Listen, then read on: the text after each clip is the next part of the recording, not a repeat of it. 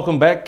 Time for our next conversation. Glad to say that we have a guest on standby. But let's quickly inform you that the chairman of the Independent National Electoral Commission, Professor Mahmoud Yakubu, he has said that the forthcoming general elections will not hold in certain polling units. In fact, as much as 240 polling units across the country.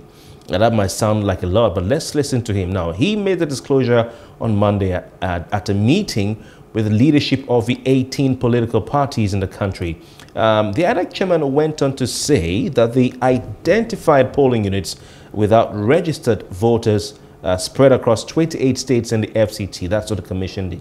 Those polling units that had no voters across 28 states and the FCT. So he also had to assure the gathering of political party leaders that no election will hold in these identified polling units.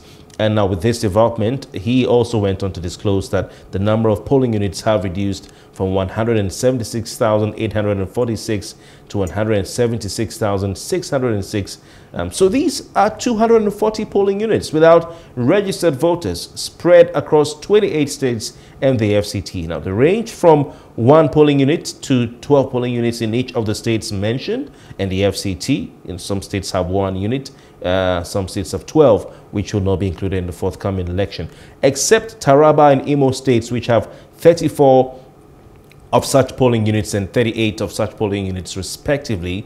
No new registrants chose the polling units, and we're told that no voters indicated interest to transfer to them during the last continuous voter registration, mainly for security reasons. This means that no election will hold in these polling units. We're glad to say we have joining us to discuss this as it affects the forthcoming general elections in Nigeria, Lebari Samson Nduh, who is the Director Security at I.N.E.C. He joins us via Zoom from Abuja. Lebari Samson Nduh, thank you very much for your time. Thanks for having me. All right. What does this mean? We're trying to understand what is going on. Does this mean that I.N.E.C is delisting these polling units, that they will no longer be recognized as polling units from during the 2023 elections and after? Or I.N.E.C is simply saying we will not be sending polling agents and the like to these units during this election? Thank you. Simply put, I.N.E.C will not send men and materials to the polling units because there are no registered voters. Voters refuse to migrate there. Voters refuse to be assigned there. Voters simply want to do what they have been doing and stay where they think they know better. And so it will be a waste of time for I.N.E.C to send men and materials to that place. It will be a waste of resources. So because people are not there to vote, I.N.E.C will not send people there for now. If after these elections, people are ready to migrate there or to move there, we'll send people to be there. They are not delisting the polling units. They are still part of the access to voting that I.N.E.C created 25 years after the last exercise was done. So we cannot undo what we have done. We'll keep it until people are ready to go there to vote. But and one of the reasons why people gave for not going there is because of incessant insecurity. Nobody wants to lose his life or her life because he wants to go and vote. And so that's the reason we are given. We can't force people to go there. But if after speaking now, and we have people who are going there, because I.N.E.C is also still persuading people, holding stakeholders conferences and meetings to see if people will be willing and ready to go there to vote. Once that is done, we'll get people informed and they will go there to vote. Except that with 11 days to the election, it will be very difficult to get people to vote in the presidential election. Perhaps if people make up their mind to go there for the gubernatorial and House of Assembly elections in the 28 states where gubernatorial election will take place and FCT, in the 28 states, we will do that. Okay. But for now, yeah. the status quo ante remains. Okay. So just to be clear, these polling units are not being delisted. Is that what you're saying, sir? No. Far be from it. All right. We can't delete what we took time to create to give people access to polling units to vote. Well, I mean, the conversation amongst Nigerians, some Nigerians to be precise, is that the umpire has been compromised, and people are making reference to the fact that in 2015, people voted in this polling unit. And, you know, but what exactly are we dealing with? Is it that the new polling units were not properly advertised? Could it be security concerns? What exactly is responsible for no registered voters across these 240 polling units? Let's get it clear. There are two things involved. Most of these polling units were voting points in 2015 and 2019. And I.N.E.C decided to make it whole polling unit on itself. And so Nigerians, with our attitude of what I know is where I will stay, that's the cause of it. It's not as if any other thing has happened. They were voting points converted to polling units after a robust discussion and engagement with the people involved. I.N.E.C took time, held meetings, discussed with the people, and they agreed that these units should be created after a cluster of units were overfilled with people. So they were not created and sent to Sambisa Forest.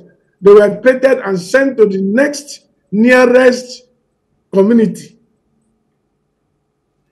to where they used to vote. So that's what is happening.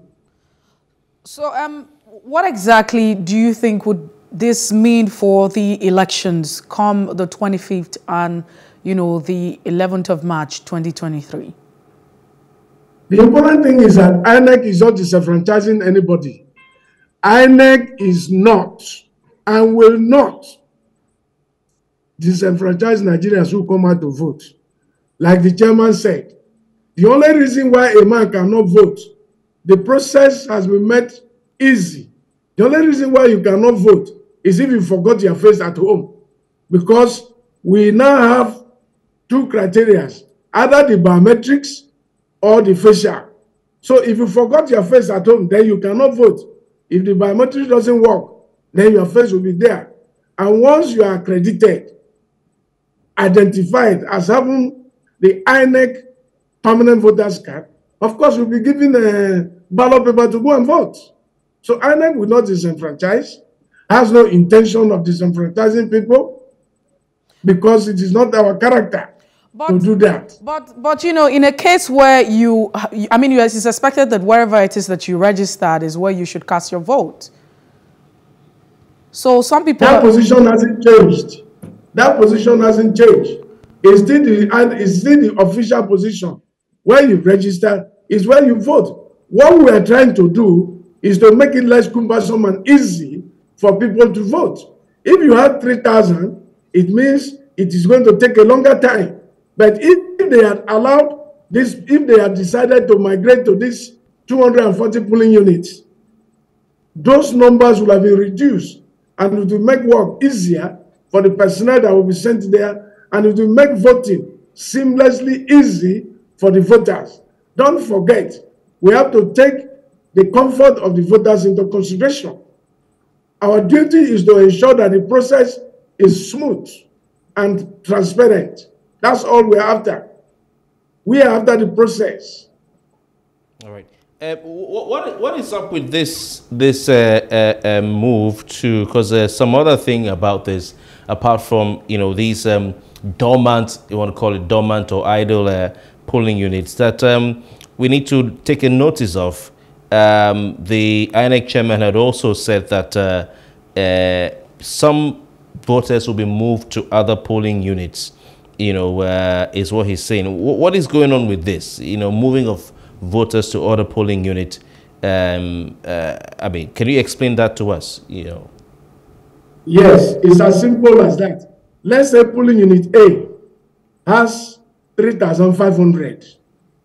The commission has embarked on the process of ensuring that not more than 1,000 or 1,500 is in each polling unit. So this other number, say from A to E, will vote at polling unit A.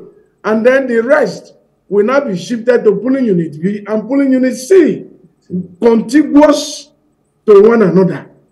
It is not being taken to somewhere else. It is contiguous to one another. But let's face the fact. You know, in this country, everything you do with good intention, meanings are read into it. One community will say they are taking our polling units away. They are taking it to another people. That's not what we are doing. The community owns the polling. In fact, the polling unit is the commission's polling unit. But it's a means of making voting easier and accessible to the populace. Our population increases. What we used to have in 1983, in 1999, is not the same figure we have today. And so, as the population increases, the Commission has deemed it necessary to make sure that the process is transparent enough that people will be removed from one point to another, not far, but contiguous to the old voting area, so that people can vote and have access to the polling units. All right. I know that the Commission has said that, there will be, the consent of the voters will be sought if the polling unit is a bit far from where the first one was. But I do hope that no voter will not be able to vote because of distance. Mr. Lebari, Nduh, thank you so much for your time. We have to go. We appreciate your time this morning. Thank you very much. Thank you very much. Well, that's the size of our conversation. We have to, move on, and we'll definitely, have this conversation. But how much more time do we have as we inch closer, because we're very close to the elections? 25th of February is almost here, and the 11th of March is almost here. But fingers crossed. Let's see how all of this pans out. Follow us on Facebook, Twitter, and Instagram, and do subscribe to our YouTube channel at Plus TV Africa, Plus TV Africa Lifestyle. My name is Messi Boko. Have a wonderful Valentine's Day. She's already wearing red. Oh, but that's a coincidence. Yes, you guys enjoy Valentine's. I'll just go home to my wife, and we'll just do something at home privately. My name is Kofi Bartels, and please just get some flowers from Mercy, okay, if you're watching this video. Okay.